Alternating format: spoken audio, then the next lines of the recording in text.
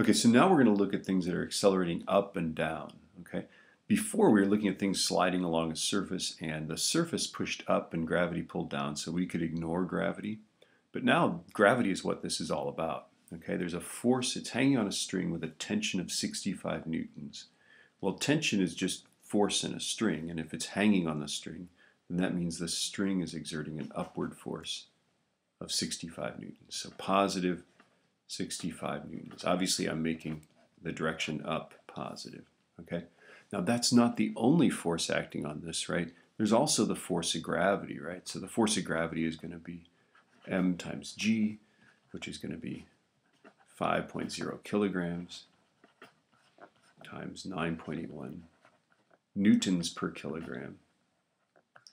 And 5 times 9.81 is 49.05 newtons down. Right? So that's another force down. I'm going to make this arrow shorter because it's not as big as the 65 newtons up. It's obviously going to accelerate upward. Okay?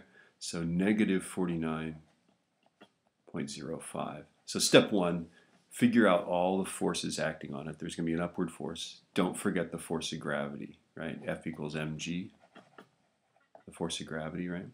Okay, and now we're all set. We can use F equals ma, right? The sum of the forces is 65 up,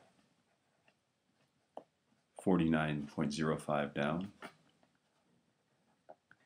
and then that equals 5 times a, and this is an unknown acceleration problem, right? So 65 minus 49.05 is 15.95, and then divide by 5, and you get 3.19.